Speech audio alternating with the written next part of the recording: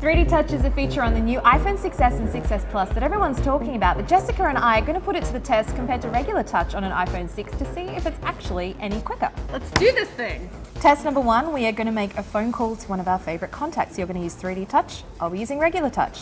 3, 2, 1. Boom. Oh, you definitely won that one. Yeah, I think for me also because I've got that sliding motion right there, so I can just use my thumb and slide up to that contact. I don't have to open anything. I don't even have to tap. Next, we're going to take a selfie using the front-facing camera. You are going to do it with 3D Touch straight from the home screen with a quick action. I'm just going to do it in a regular way. 3, 2, 1. And there we go. Yeah, you are faster. I have to remember to press the home screen pretty fast to get 3D Touch there. So you got to press it pretty hard, not pretty fast, hard.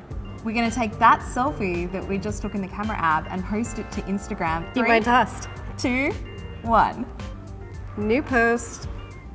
Boom, there's my picture. Next, Photo. next, Next. share. So we're pretty close on that one, but I think that the action of doing that over time, you'll get really, really quick at it. Right, I think there's definitely a benefit of pressing, holding, and then sliding up to new post and being able to get to it that way. We're going to use the keyboard now to insert a word in a phrase that is missing through the Notes app, so we'll open it up. And it is Fox. We need a Fox in here. All right, 3, 2, 1.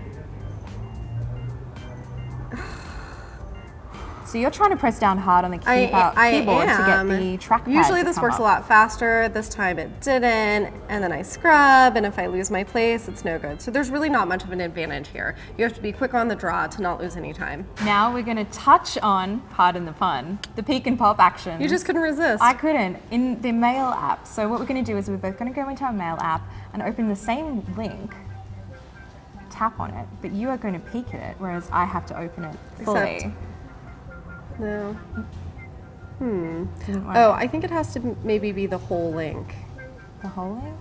Yeah, like that. Oh, there it is. So that's kind of an interesting thing that you did There we because, go. yeah, the peek and pop is not that intuitive. You have to kind of like fully hold it rather than highlight. You do, but it's nice because once I do that, I can interact with that. I can open the link, I can... Or you press harder to go into the full page. There we go, just did it. Whereas I only have the option to open it fully and then go back to the Mail using the back button in iOS 9. So now we've done some comparison tests. What are your thoughts on 3D Touch? Overall, I really like it. I think it's going to be more useful for certain apps than for others. I do like that the vibration makes it a little bit more integrated and immersive.